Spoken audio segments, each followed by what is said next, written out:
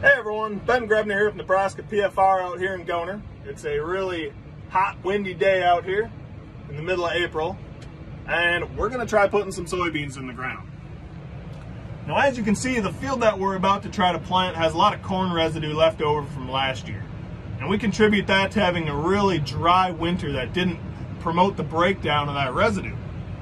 And that kind of leads us into the study we're putting in called the Residue Management Study. We're actually testing some different products that we either apply in the fall after harvest or in the spring before planting to see if they can help promote the breakdown of that residue. Now, I'd say there's two main goals to breaking down that residue. Number one, we want to make that planter pass a little easier, better uniform depth and hopefully uniform emergence.